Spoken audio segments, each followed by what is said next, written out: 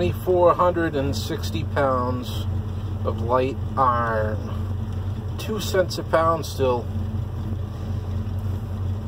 $49.20. The good news is, well, if it's $50 or less, you get cash, not a check. So, there you go. It's a lot of stuff. 49 bucks.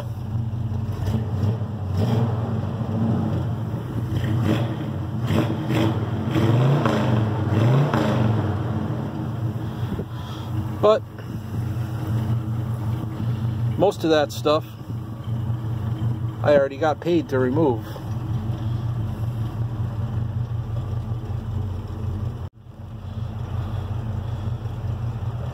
So you end up just getting a little gas money, maybe a coffee or something, you never know.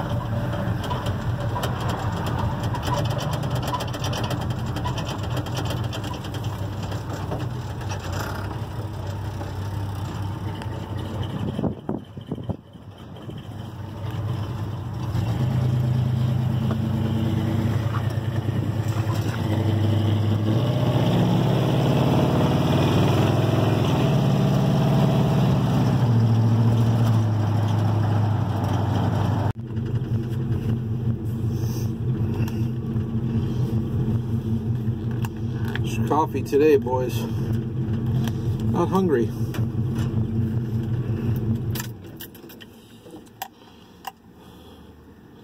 Some days, not really hungry.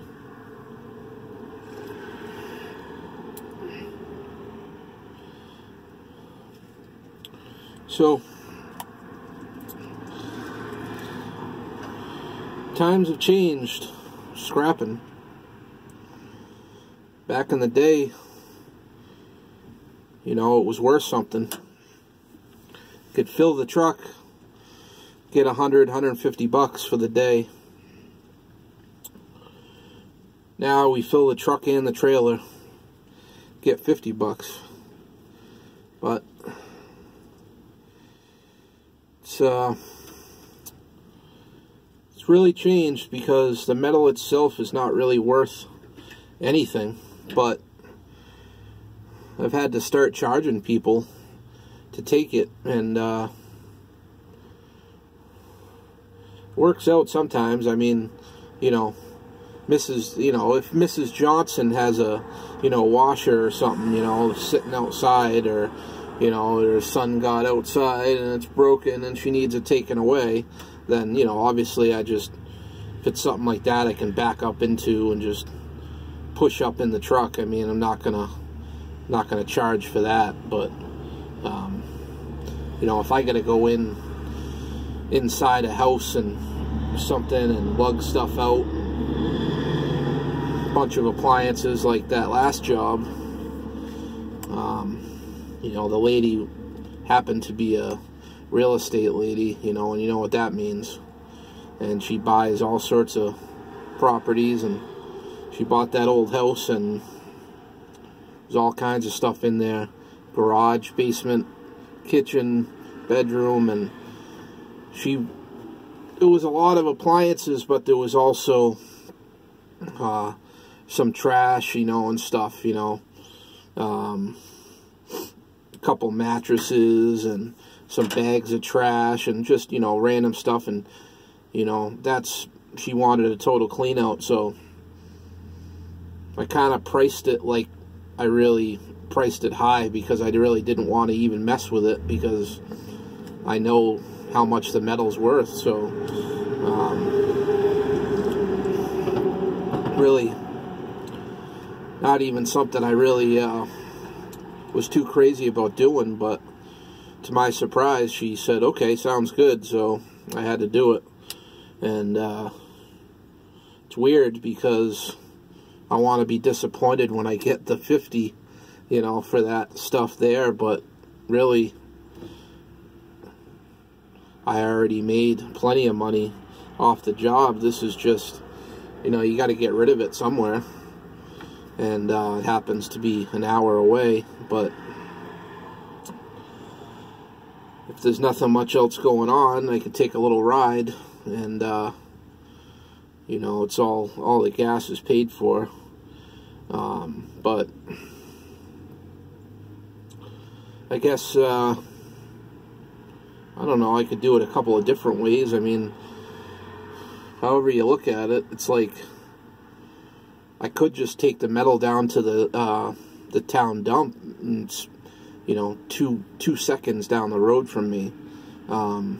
They have a big metal pile, and you can just drop stuff off. I mean, I could just dump it all there in a case like that, because I really don't need to make the money, and then I spend, you know, 20-30 bucks in gas to get there to the scrapyard. So it's like, how do you weigh it out? I mean, the only thing is, at the town dump, they charge for fridges, you know, anything with Freon and stuff in them, so that's like $10 a fridge. So I wouldn't even, you know, in this case I had 3 fridges on here, so that wouldn't have worked. But I don't know, I guess you can look at it like, if I keep going to that scrapyard, then, you know, I make a name for myself, and, you know, there's something to be said for that, so that people know me, and I bring them a lot of stuff or whatever. So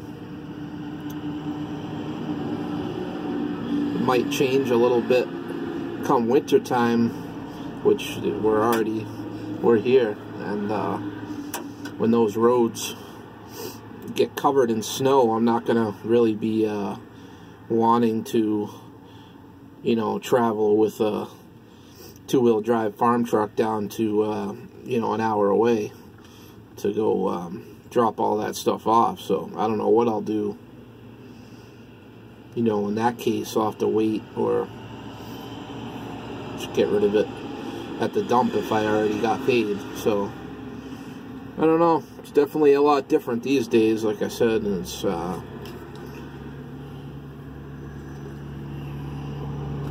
you know, and then with the cars, it's funny, you know, back in the day, you used to get paid by weight. Make the car as heavy as you can. I used to fill it with as much scrap as I could and bring it in and weigh it up and get paid. These days, the weight don't matter. I don't even get paid by weight on the cars anymore. The guy I go to, he buys complete cars. Doesn't even have a scale. Whatever it is. If it's a regular car, it's one price, and then an SUV and a van and a full-size truck is all different. All different pricing. Doesn't matter. Could be missing an engine, rear end, transfer case, transmission. He still buys it as a complete car, and then all I got to do, chop the cat off, and sheesh, make it easy. Yeah, just cut the cat off, and then same guy, right while I'm there, pays me separately. He's a core buyer, buys the cat off of me, pays me for the complete car. If it has a battery, he pays me for that. If it's got aluminum wheels, I get paid for each wheel. I don't have to take the tires off. I don't have to drain fluids, and, you know, a lot of scrap yards around here, they want you to drop the gas tanks and, you know, drain all the oil and antifreeze and everything out of them. And that's crazy. But I get a car, all I got to do is chop on the cat, bring it down to him. So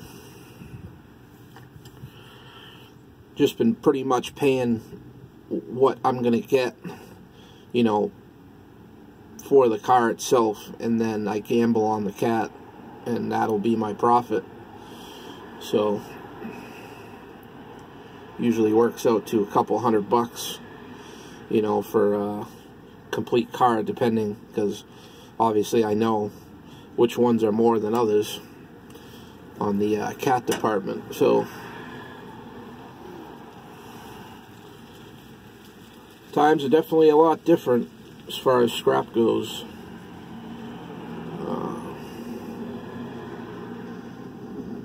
I don't know. A lot of the other stuff like copper and aluminum and stuff kind of went up a little bit. It's not too bad. Copper is pretty good right now, but I don't really get a lot of that. You know, I usually save it up. And I already made my run with all that stuff. So whatever I get now, I just separate, put aside, save till next season. But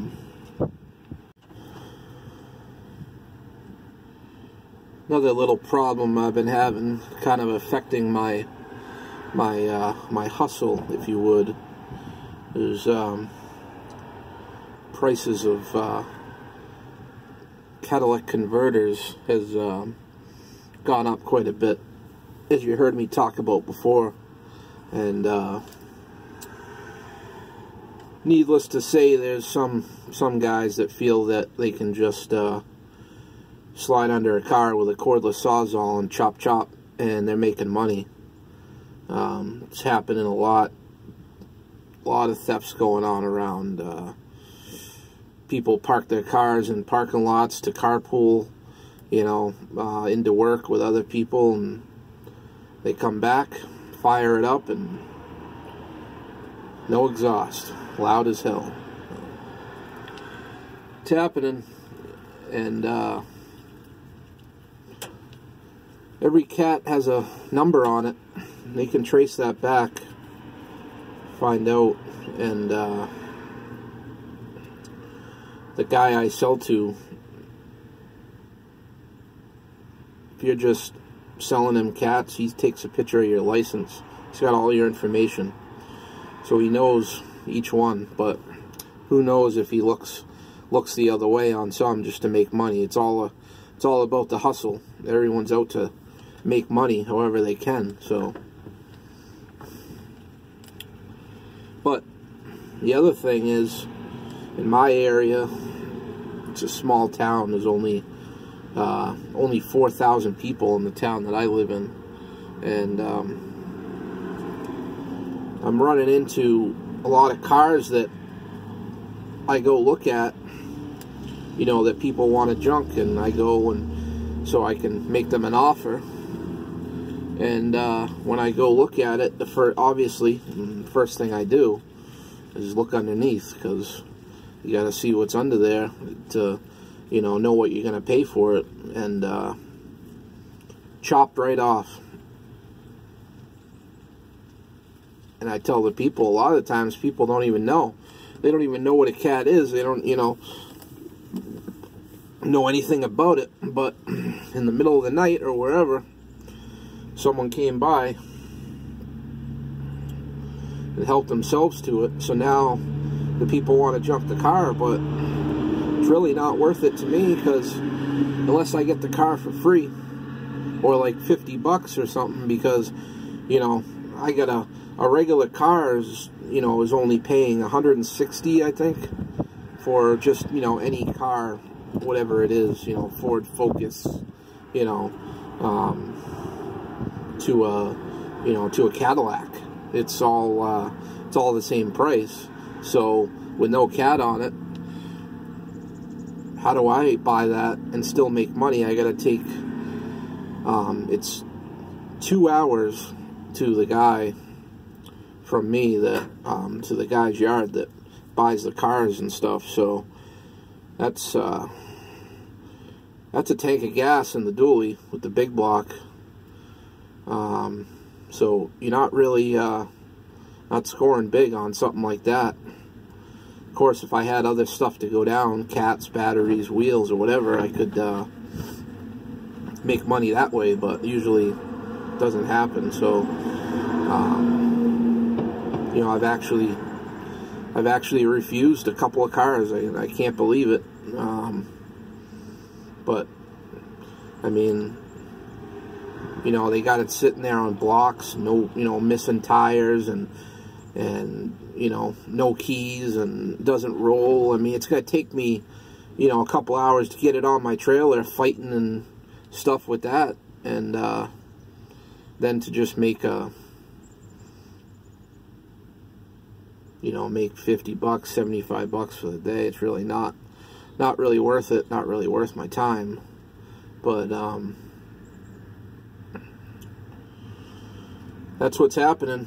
And there's a guy going around, and he's just knocking on doors, offering money just to buy the cats. Offering people the money. He's got no tow truck, nothing. He just drives a regular truck, and he's got a cordless Sawzall with him. And I made a deal, just for instance, just one. I know, long story, but this older guy, I saw his truck on Craigslist, and he had it on there for a long time. F-150, you know, those got the good kitties, and called him up anyway, arranged it, drove over there. It was right in town, went and looked at it, actually seen the truck sitting there before. I knew which one it was, and you know, it was all rotted out, frame was all rotted, which is usually the case up here. And I looked under there, and it had the four cats on it, you know, the sticks. It was good. It was a 98 or something, 98 F-150, I think. And so I made a deal to buy the thing.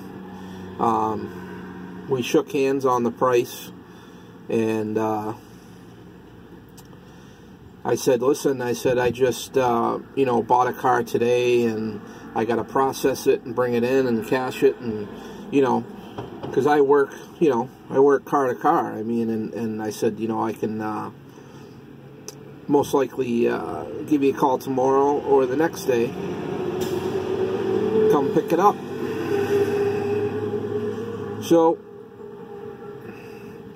cashed in a car, did pretty well, did some other stuff that day. The next day, it was raining, and I called him to possibly set something up for when the rain stopped that day, or in the rain, whatever, if he needed it right then, or the next day. You know, it was a Saturday, wake up, nice Saturday, go pick up the truck, whatever. So, he doesn't answer. I send him a message, you know. I said, yeah, you know, I'm all ready, and come pick that car up. And he said, no, already sold it.